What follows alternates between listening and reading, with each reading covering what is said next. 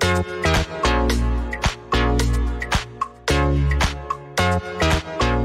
mental workers, you're listening to the Mental Work Podcast, your companion to early career psychology, sponsored by the Australian Association of Psychologists. And I'm your host, Dr. Bronwyn Milkins, and today we are talking about what is a professional association and what should it do for you. Here to help us unpack all of that and how it's relevant to you are two guests, and one of them is Carly Dober. Hi, Carly. Hi. And the other one is Sahra O'Doherty. Hi, Sahra. Hi. Thank you so much. Both have been guests on the podcast individually. It's such a pleasure to have you back on together. Very excited to be here. Thanks so much for having us. Excellent. And could I please ask you both to introduce yourselves and what your non-psychology passion is? Maybe we'll start with Carly. Hi, everyone. I'm Carly, a psychologist and a director at the Australian Association of Psychologists. I have so many passions outside psychology, but probably my main ones are hiking and surfing. Amazing. And Sahra? So I am Sahra O'Doherty. I am a psychologist at Mindscape Psychology in Sydney's Inner West. I'm also the current president of the Australian Association of Psychologists. And okay, so passions. If we hear some snoring today during the podcast, that is from my lovely little cavalier Poe. Which is short for potato, because that's what happens when you let your children name a pet. And my other really big passion that I'm super into at the moment is crocheting. And I'm currently crocheting a dress that I aim to wear at the conference. That is amazing. And what cool. A goal. And also I love children naming pets. And they would have been like, the dog kind of looks like a potato. Potato's a great name. Literally. So my younger one wanted to name him Spite, S-P-I-T-E, Spite, because why not? And my older one wanted to name him Chutney. What they both agreed on was Potato. So his full name is Potato Chutney O'Doherty. Okay. That is hilarious. When you think about it, Spite is a pretty cool sounding word, but probably doesn't have the connotations that you want for a cute doggo. Perhaps not. Yeah. Still cute. Yeah. Thank you both.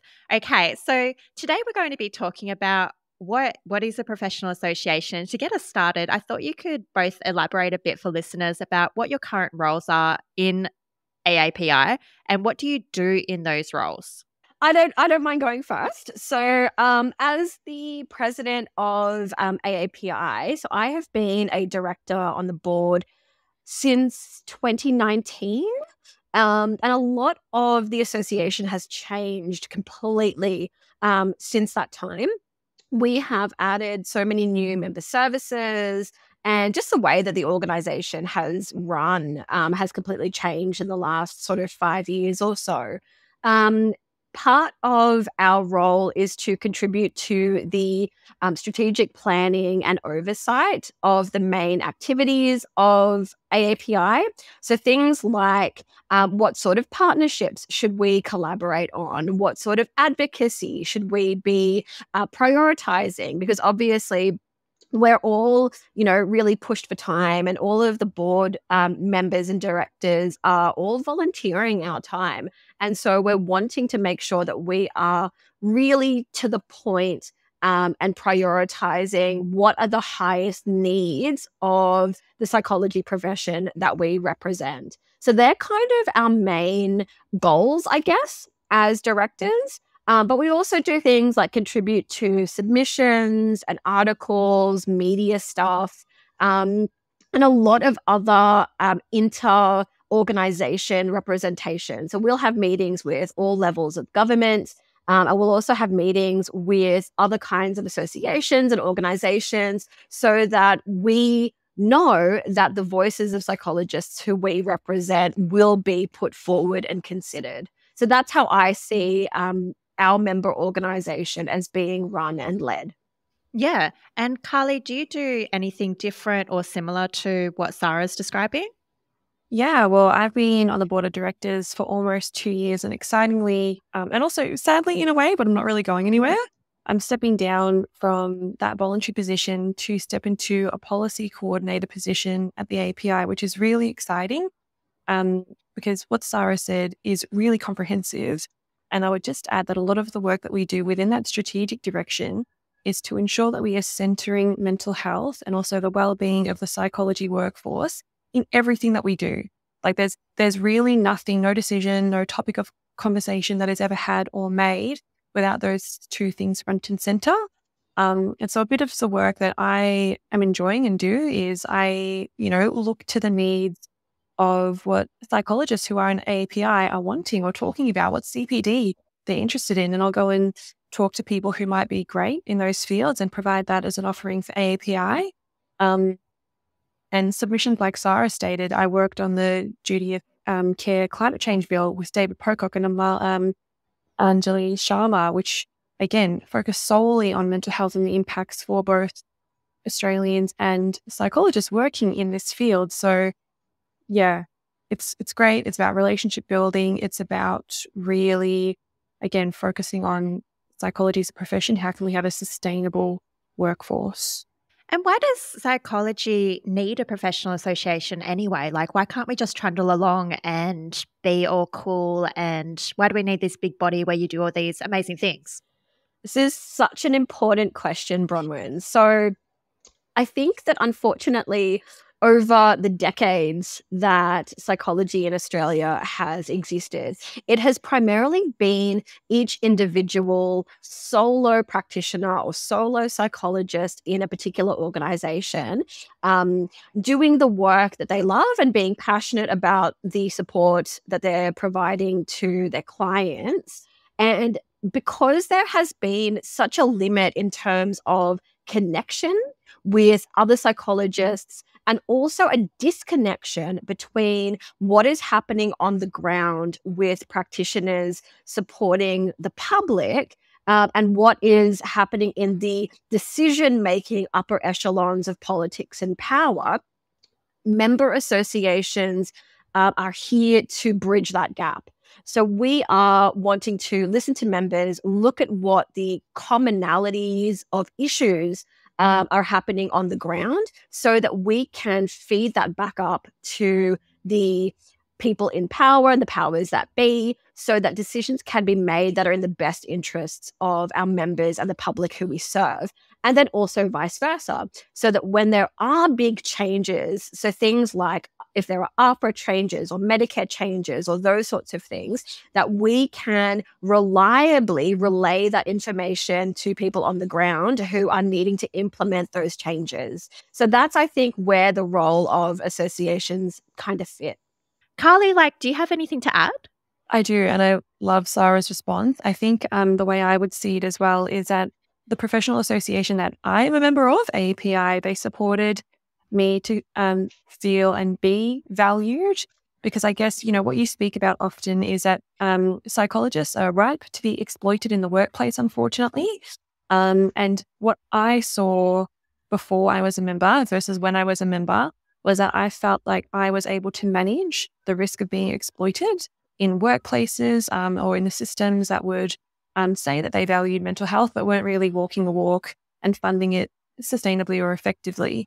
So yes, it was amazingly about connection. I've met so many beautiful psychologists that I never would have met without it. I love that. But it's also that, who do I have? What big body do I have to support me from not being exploited, in this career? Because, caring professions, we do most.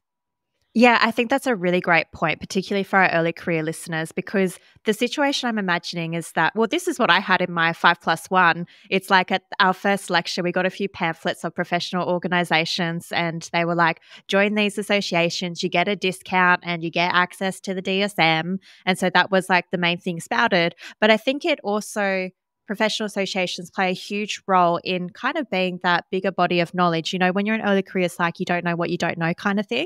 And professional associations can help bridge that gap. I'm still learning. Yeah. Seriously, there was a question that came into the AAPi team. And I was like, that happens all the time. If there's a cancellation when you're a subcontractor, you don't get paid for it. And my colleague was like, what? That's still happening? And I was like, what? That was never meant to happen? So I think it really is about that sense of not having to do it alone, as Carly's saying. I think particularly for early career psychologists, I never had that as an early career psychologist. So when I was a provisional 12, 13 years ago, that was never really on the table. So I didn't get the pamphlets to join particular organizations. We were aware that there was one organization that we could join at the time. And that organization didn't actually allow me to join as a full member. I could only join as an associate member. And I thought, you know what, that's not kind of cool. So I ended up working in disability services for a number of years and joined a disability services psychology association. And I was a member of that for a couple of years. And that was primarily around CPD and networking opportunities and those sorts of things. And I think that they've since been, they've now come under the umbrella of AAPi, which is really lovely. And that was called PsychDD. And really, there's a few small associations that still exist that are for really specific things. But what I think early career psychologists are looking for primarily is support. They want guidance, they want guidelines, they want help with managing issues. And I think that AAPi has just really kind of filled that gap in the market, really, for that. Yeah, absolutely. So maybe you both could tell us a bit more about what AAPi has achieved for its members. I know that's a big task because there's so much. Where do we begin? So I guess even in the small time that I've been a member or been a part of the team of the AAPi, membership has jumped up to almost a quarter of the psychology profession, which is really exciting for a quite young organization, which again then speaks to how many people have found something worthwhile joining and remaining in the AAPi for. Recently also, there's been a lot of legal work to attain substantial equivalence for those who didn't do clinical pathways to achieve substantial equivalence to get clinical registration, which cannot be understated. This was a lot of time, effort, and energy. Again, perhaps Sahra can speak more to it because I think she's been in it longer than me. But again, really trying to eliminate that two-tier discrimination that is not evidence-based, it's not helpful to people who are trying to see a psychologist and just get a rebate that is that helps them to afford being alive today. Yeah, there's a lot. The main thing that I have seen in my tenure at AAPi has been the fact that AAPi and particularly psychologists who don't have clinical endorsement now have a seat at the table. And that really wasn't the case. You know, if you go back through Senate estimates inquiries and parliamentary question times and all of those sorts of things, when there have been topics of mental health and in particular Medicare or NDIS spoken about prior to 10 years ago, registered psychologists weren't even invited to speak. And now we are. Really? Wow. Absolutely. So it's people like the psychiatrists who tend to have a lot of airtime. So professors Hickey and McGorry tend to represent. There's been a lot of representation from other psychologist member organizations, but they all tend to be from a clinically endorsed background. And so those of us without clinical endorsement or those of us with other kinds of endorsements haven't actually had a seat at the table. What AAPi, I believe, has been our biggest achievement has been advocating and pushing to have broader representation with all, as I said before, all members of government, all levels of government, and at all different kinds of mental health representation. So again, Medicare reviews, Senate reviews, NDIS, open arms, victim services, all of these sorts of things, work cover. Previously, we weren't even given a seat. Now we're there. I think that's an amazing achievement. I wasn't aware that we weren't even included in Senate estimates or even given a voice. And so I think that's amazing to have that seat at the table. Absolutely. And we have amazing representation with Tegan and Amanda, who represent the organization at so many of these places. I just add as well, not only do we get a seat at the table, but these organizations and government representatives will actually contact us to seek our involvement which is incredible when you hear Sahra describe, what the position of them was 10 years ago. And with that seat at the table and being invited to make submissions and that really being included, it seems like AAPi really helps to make change in the areas that are important for the psychology workforce. Absolutely. So one of the things just recently that comes to my mind is the telehealth sessions being included ongoing. So we made huge submissions and recommendations for telehealth sessions to continue post-COVID lockdowns. And because of our submissions, they were included. We're also really working hard with things like pushing up the Medicare rebate. So in the however many years of us being registered, the Medicare rebate had gone up, I think, literally like $5 in that time. But in the last 2 years, there have been something like 3 increases. So that in itself shows that even though it's, a $1 here, $1 there, they are listening. And it's incremental change that we're working with, because we know that governments and budgets are set well in stone before we even come into the room. But we know that there is scope for change and that they are listening. Yeah. And I guess I just want to highlight that these changes are not insignificant. Like even the telehealth change, it's like prior to it being made permanent for as long as we hope for. But prior to that, it was that you could only get a Medicare rebate if you were in a remote and regional area, so like the Monash areas, and you had to be a particular amount of distance away from your psychologist as well, which like on the face of it, it's like that excludes folks who are living with disabilities who can't attend sessions face-to-face. Or what about people who are, say, parents and don't have other people available for childcaring?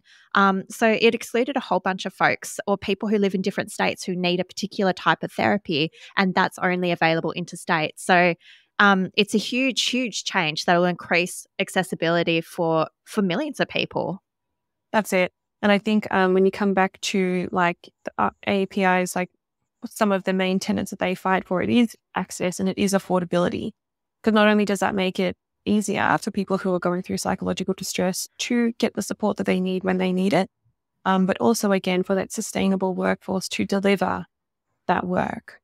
So we've got these far-reaching benefits that people can have from joining a professional association. I just wondered, were there any other resources that might be particularly relevant to early career psychologists that they could get from joining a professional association? Because I think there might be maybe like a misconception that joining a professional association offers really limited benefits and perks beyond networking.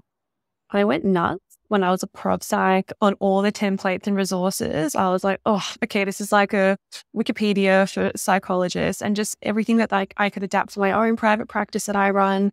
It was just perfect, because I was getting confused looking online, asking different people, because they'd send me different information, or I'd be like, I know that this is missing from this. I don't want to run the risk of missing anything or being, unethical. Not intentionally, but just from not having all my bases covered. The resource library you get lost in it. So that I found really helpful, because I guess like I have that paranoia of ever being pinged with APRA, and I was like, well, I've got this. So on that face, I'm fine. Yeah, it does provide a level of reassurance. Sahra, anything else you wanted to add?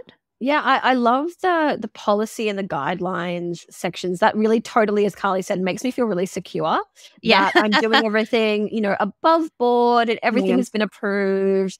And you don't have to reinvent the wheel. Like, you don't have to come up with your own cancellation policy, because there's one right there. The other thing that I find hugely valuable is the responsiveness of our member queries and member questions line. I mean, I've used it as someone working in private practice. My team has used it. And I've also been on the other end of it, where I've been supporting people to when they've come to us asking questions. And I think the fact that we are so responsive, basically every query that comes through gets answered within the same day, or at most the next day. I don't know any other organization that would be as responsive. And I know that a lot of people wouldn't be calling if it wasn't, I need help right now because I'm panicking and I feel like this is super urgent. No, I agree. And that's something that I've heard feedback from on social media that people really appreciate about AAPi, its responsiveness, because they've been to other associations and they've been really panicked and they haven't received that. And it can feel really, I guess, disappointing, like when you're really in your time of need and you're not getting that responsiveness. Yeah. I think what I really enjoyed as well is like the various interest groups, like just connecting with other psychologists who I might not have ever met before organically, or it might have taken a really long time to talk about practice and to meet regularly and to discuss how we're using these various offshoots in practicing, because you have to. No, I love eco-psychology. I also love yoga. And, you actually have to meet with others like peers and talk about it so they can kind of oversee or practice and mitigate risk. Again, because if APRA are like, what are you doing with this person? You can say, well, I've been, looking at the evidence of my peers. It's well researched. Yes. No, that's a huge benefit as well. Carly and Sahra, I just want to go through some potential misconceptions that people might have about professional associations. Is that okay? For sure. So pretty much I'm going to just say a statement and then I'm going to be like, agree, disagree kind of thing. Okay. So statement 1, professional organizations are only by invite only and they are exclusive. So if you're at a lower stage of your career, you can't join, or they're inaccessible. So they're very expensive and that makes them exclusive as well. That was a long statement, but have a go. Hell's no. Agree and disagree. Okay. Okay, Carly first. I'm sorry. Okay. I'm only saying hell's no because of my relationship with AAPi, but I'd love to hear Carly. No, same. I disagree because of my experience at AAPi, but I disagree because of different associations I've tried or considered joining that actually weren't inclusive. For sure. And like I said before, the fact that I was only able to become an associate member of a particular organization, to me, you're already seen as being like on the periphery. You're not even a core member. Whereas with AAPi, we don't have membership statuses based on where you are in your career or what your specialization is. It's basically just, if you are a student, cool, that's one price point and it's super affordable. I think it's like $50 a year. And then once you're fully registered, it's whether you work part-time or full-time. So again, it's based on how much you're willing to pay and so how much you can afford. And that is, again, coming back to our core value, as Carly was saying, of affordability. Totally. Okay, next thing. So some people may argue that professional associations are influenced by commercial interests like sponsorship deals or partnerships, which could potentially compromise their independence and objectivity. Is this true? I mean, potentially. So AAPi disagree. Yeah, for AAPi disagree. Okay, but potentially. Let us know, Sahra. What are you thinking? I mean, I've met with other CEOs and presidents of other boards and associations, and not just psychologists, but other associations that are out there. And sure, they might be influenced by commercial interests. But again, I feel like, and this is bang on what Carly said, because we were and started off as being such a grassroots organization, and we're a member-first, member-led organization, we started with the members and then we kind of went, what kind of benefits and partnerships do our members want? Let's see if we can bring them on board. So I'm really not sure about, what kinds of other partnership or money-led interests there might be that are out there. But all I know is that's kind of not how we work. Yeah. And I guess a way that maybe members or people considering joining a professional association could check that out is by seeing how transparent the organization is, right? Like with their financial dealings and I guess what their objectives are and how they're reaching them. For sure. And also, if you're curious, ask. Because I think like a lot of organization information is pretty confusing if you haven't had any like significant financial training, So, I mean, if you want to understand like who the organization is partnered with, what that looks like, if there are any conflicts, you can ask, And I guess what I would say is that if a organization is not happy to answer those questions, and that perhaps might give you a bit of information about how they run. That's a really good point, Carly. Okay. Next thing is that some people may say, look, all professional associations are the same in their profession. Like they don't really offer anything different. They're pretty much identical in benefits and services. Is this true? No. And I would say that there are different organizations who might have a different suite of offerings or who might have reduced offerings. And that's just, again, not psychology focused, but others. But I think as well, not everyone needs to join an organization or wants to, but it depends what you would like to get out of your career, what support you'd like to have. And maybe then the decision-making can be influenced by that kind of inquiry. Yeah, to add to that, I think, yes, there are a lot of similarities between healthcare professional organizations and representative bodies. We all do things like CPD, we all do things like networking events, insurance discounts, those sorts of things. I think that there are quite a lot of things that you have in common. The couple of things that I would encourage everyone to look at, and I think, again, this is a difference between what is happening on the ground level and what is happening in the, I guess, upper echelons of an organization or how the organization chooses to operate, is look at how your money is being spent. Look at what the organization that you're thinking about joining, what are they doing in terms of their political sway? What are they doing in terms of their advocacy issues?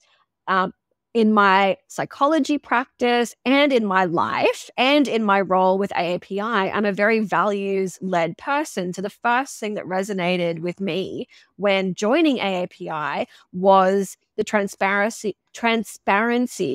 and follow through, the action that came from the values of AAPi.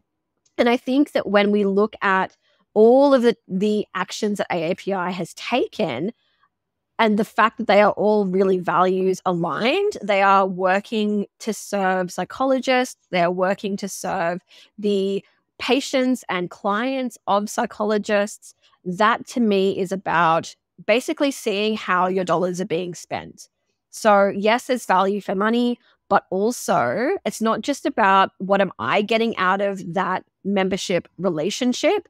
It's also about what am I contributing to the profession. And I think that, unfortunately, a lot of people are going to maybe look at it in terms of what can I gain from it, but it's also about what can I contribute to it. That's a really good way of looking at it, Sahra. I think it's about, really looking at the bigger picture. And again, we're really now shifting from every psychologist in their own little silo operating by ourselves into looking at what is psychology like as a profession and where are we shifting our profession through things like political sway and advocacy. Yeah, this ties in nicely to something that I wanted to go on with, which is just some potentially taboo or uncomfortable things about this topic.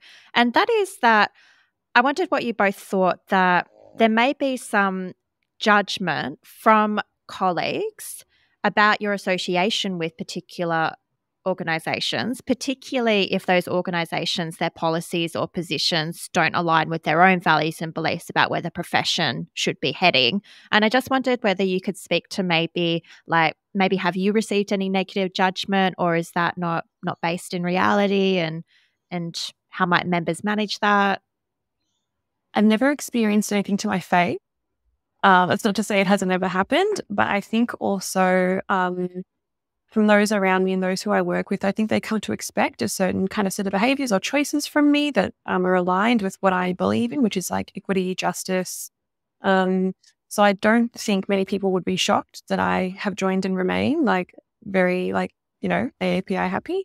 However, I can definitely imagine many, many situations in which that experience is not another person. And I think there's a lot of historical beliefs and perhaps values from some subsections of the medical establishment or within the psychology profession that is also continued and perpetuated by just the two-tier non-evidence-based discrimination. I could definitely see how that could occur. in environments where that is a big part. And yeah, that would be very difficult. And I think your response would be very like temperament, confidence, personality based. But I think if you kind of step away from all the noise, what matters to you? You know, do you have people around you? Do you have a community who you can turn to and just talk about this stuff when it happens? What is a meaningful career in life to you? I know that's a bit like kumbaya, but yeah. No, cool. Sahra?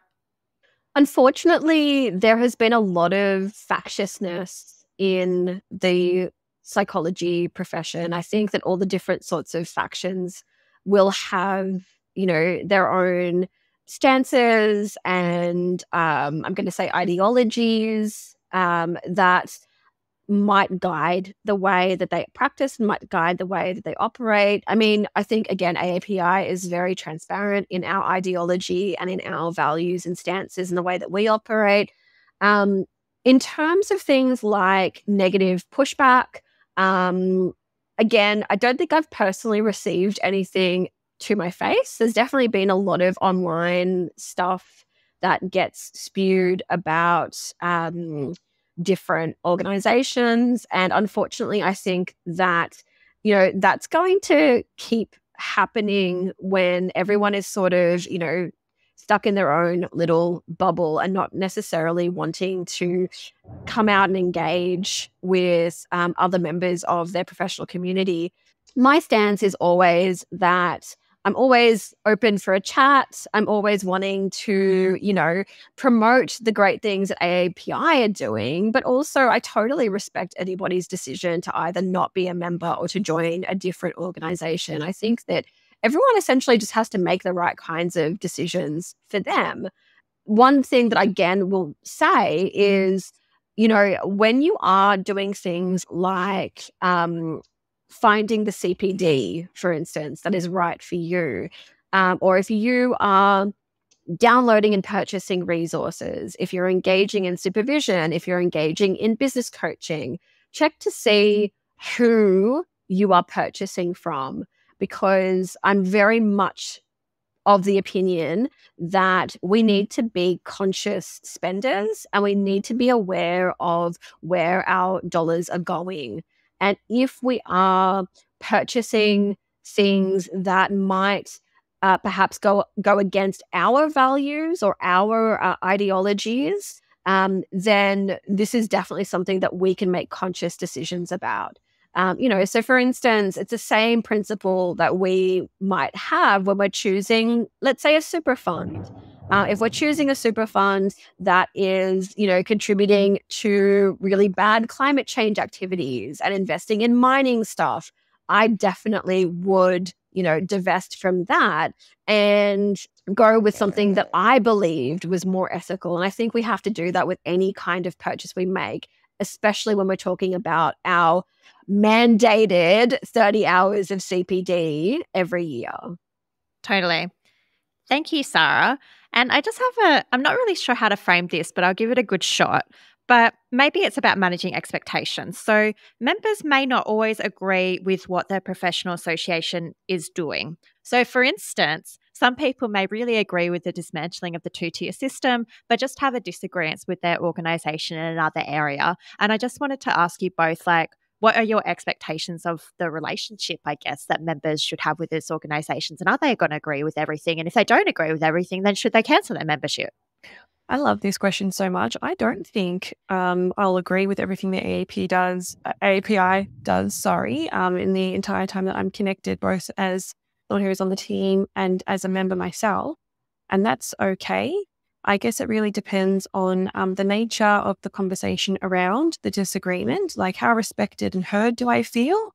And, you know, what are the mechanisms I can use to at least have my feedback raised and feel like I've been heard? It, again, really depends on what the organization does, but I think that disagreements are part of life and, you know, they're part of work, they're part of any kind of relationship. And I think that to expect a member org to do everything perfectly is maybe setting it up for failure or setting yourself up for failure in that relationship. I'm not signposting that we're just going to start being rogue, not at all. We are still very much led by members. Yeah. But I think, again, manage your expectations. If there is something that you do disagree with, like, what can you do about it? How can you get that across? Yeah. Sahra? Yeah, I think that, in my time with the board, personally, there have been a number of things that I've disagreed with, but we are, again, a member-led organization. We're also a really democratic board. And so if I feel as though I've put my side forward and I've been given a chance to speak and I've been heard and listened to, I'm also going to respect the fact that we as an organization making a decision kind of trumps my individual personal opinion, particularly on some matters. I will also say that as a member organization, there is a bit of a tension and there can be a bit of a push and pull between making sure that the members' voices are not just being heard but are being acted on, while also sometimes being hamstrung with government policies, APRA stuff, the kinds of bigger systemic things that we as an organization have to operate within.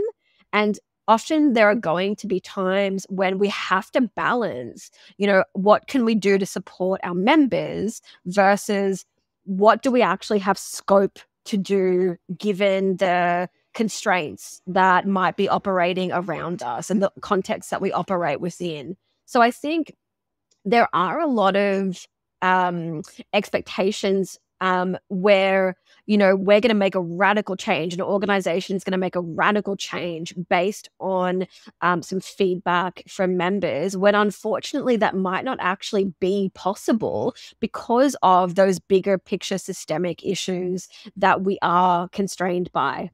Yeah, no, and I was also thinking that with change, it can take a really long time. And I understand that some people may feel frustrated with how long changes take. From my perspective, it's just the reality of how long these things take and how each step can be significant and take like 12 months to achieve or longer. But it's an important step. So I guess maybe I'll just echo what both of you say, that if as a member you do feel that you don't understand or you're frustrated or that you've got a different perspective, I think professional associations should be willing to engage with you and be like, yeah, here's what we're trying to achieve and this is why it takes so long and here's how it's important. Do you think? Absolutely. And I think that a really great example of that is a lot of the legal wins that AAPi has made over the last 4 or 5 years. We had a really big member push a few years ago to raise money, grassroots money, for essentially what we called the Legal Fighting Fund. And what that meant was we were able to retain lawyers, to put forward cases, to do test cases. And I think that, I'm a psychologist, I'm not a lawyer. I don't have a really good understanding of things like court processes and how long a lot of these sorts of things take, particularly over COVID when everything got delayed. And I absolutely hear members' frustration over, asking questions. Okay, so why haven't we heard back about the outcome of XYZ case? And I think it's important to recognize that we don't know what we don't know. We don't know how long these sorts of things take. And that whenever we do get information, whenever we have an outcome, or often when we have a partial outcome, we will put that information out to members literally the same day. And again, that responsiveness and feedback is something that is hugely unique to AAPi. And so understanding that, yes, we're all sitting in frustration when we're looking for things like the outcomes to legal challenges or other kinds of challenges, but that there's always going to be things that are going to be fed back to us when the time is right. So I think sometimes we just have to know what we don't know. Yeah. No, thank you, Sahra. Okay, I want to bring a bit of hope back into this episode. And I wanted to ask you, what do you see advocacy and psychology achieving in the next 5 years, or AAPi achieving? And dream big. And 2-tier. Yeah. Yeah, dream big. And 2-tier. Okay, yep. And 2-tier. That's my hope.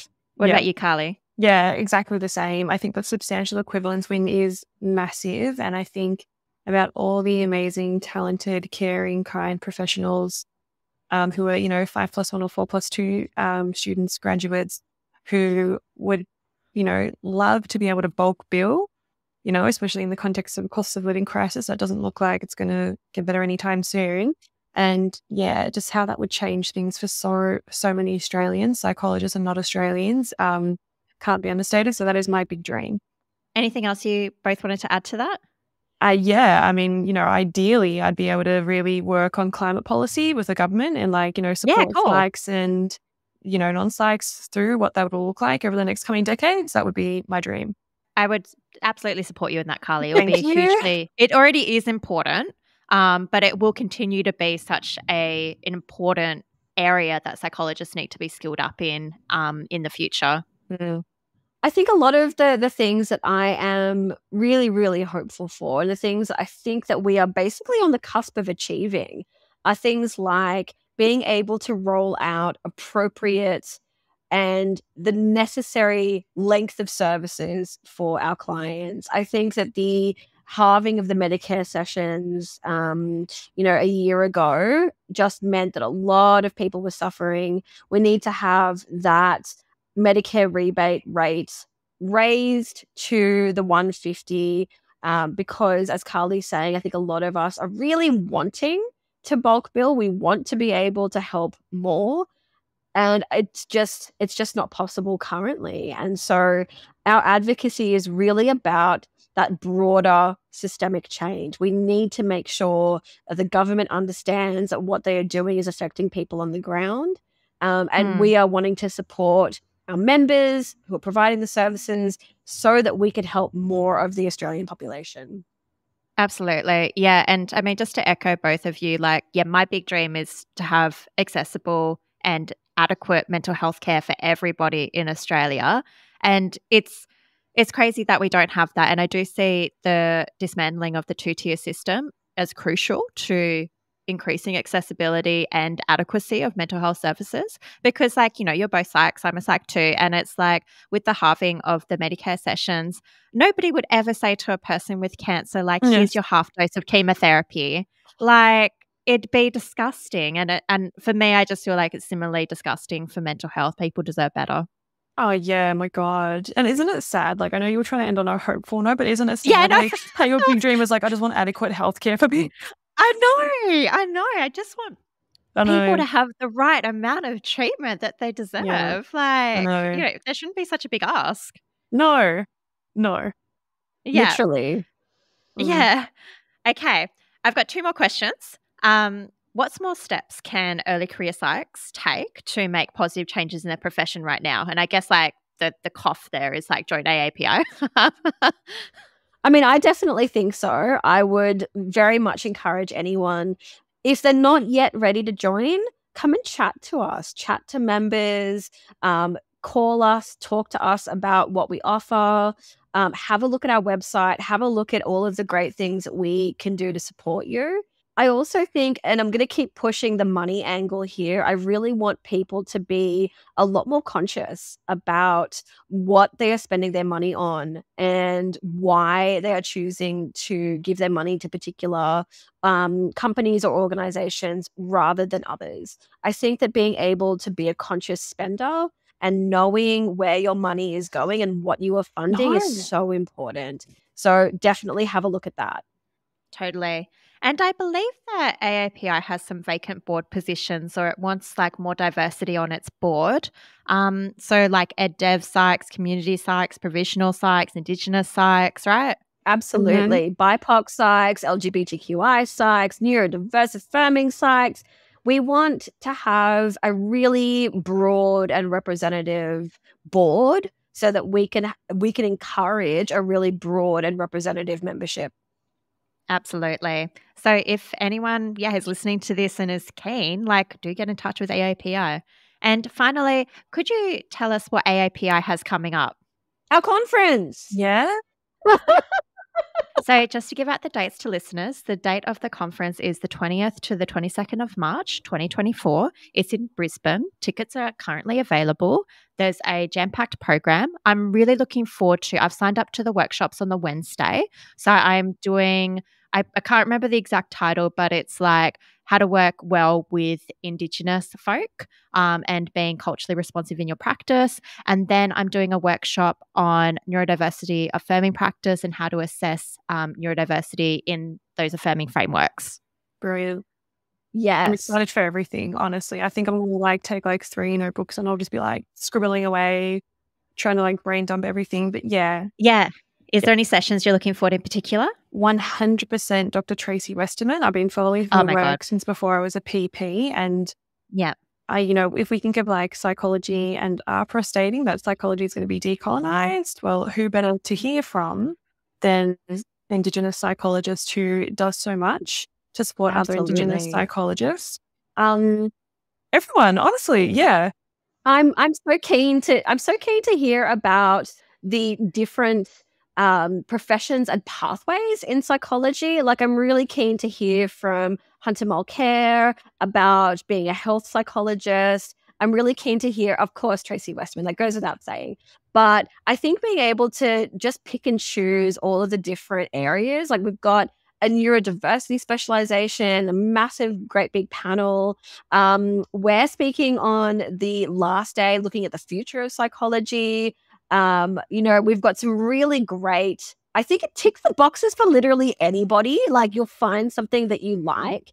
And there'll be such great networking events. There's a financial literacy and accountancy lunchtime symposium with Dream Accounting, who are phenomenal, and I can't wait to be a part of that as well. And I think that, again, I'm a psychologist, I'm not an accountant, but having financial literacy as a business owner and working in a private practice, I think is such an important thing. So yeah, so many things that will suit everybody.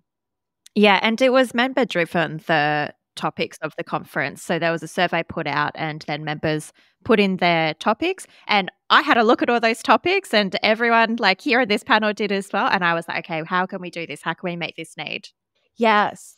And I'm bringing my whole team up from Sydney for the conference. And basically what we're doing is we're like dividing and conquering on the first day for the workshops. So some of us are going to some and some of us are going to the other, and then we're going to swapsies our notes because, yeah, it's just going to be so much stuff. Mm-hmm. Yeah, I'm really looking forward to meeting everybody. I want to come back to Tracy Westerman because she lives in Perth and she loves running. And so literally like Tracy Westerman is sometimes my motivation to get outside because I'm like, because she runs like around Perth and I live around Perth. And I'm like, maybe I'll run into Tracy Westerman. I'll keep on running. What a wonderful motivation. Yeah. I'm like, I could meet Tracy Westerman today. She won't want to speak to me because she's like interested in her running and that would be weird and creepy, but maybe I could get a look. But you can see her, Yeah. So I'm really looking forward to her speaking is the neurodivergent way of saying that. That's amazing. Yes.